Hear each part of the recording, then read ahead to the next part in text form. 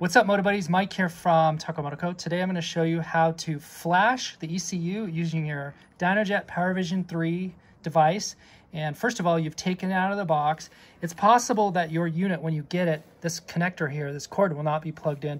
It's very easy. Just plug that in, make sure it's seated well. Have your unit here at the bike.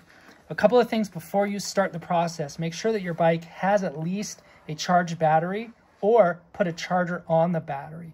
This will energize the ECU. This will draw power from the battery, and you don't want to pull that battery down below something like 12.1 volts. Want to make sure it's high, say 13 volts. Once you have your end of the connector here, you'll notice that there's a specialized connector here, and this is not used for the reflash. These are for accessories that are not covered in this video or used to reflash the ECU. You've got a connector here. This goes into the ECU diode connector port of the bike. And then this little power connector here, this may or may not be connected together as you get it out of the box. And so go ahead at this point and just make sure that it is connected together. We need to find the diagnostic connector plug. On certain years of bikes, 17 through 23, it'll be located here underneath the ECU boot in this little rubber housing, and you'll tug that thing out. If for whatever reason it's been removed from the boot, it might be floating around here somewhere under the ECU. You'll notice though that it has the word diagnose on the cord, and the connector plug will look like this. If you have a 24 plus bike, the diagnostic connector plug will be located on the rider's right of the ECU, located under this protective hood. Remove it, and then the connector will go into the PV3.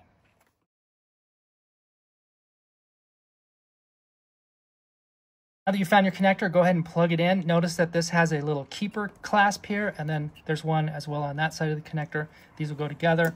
And when you plug it in, a couple things will happen. The unit will wake up. You'll see the flash screen.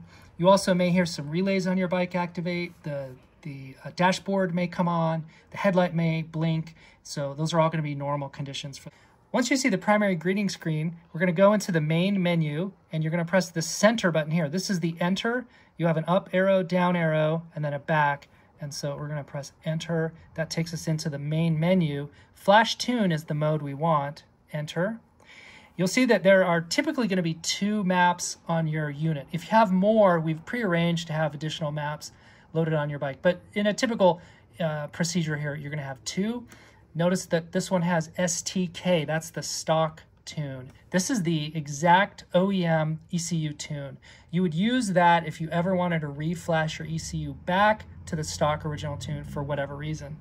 We want the performance tune, and so we'll press the down arrow to select that, and then we'll press enter.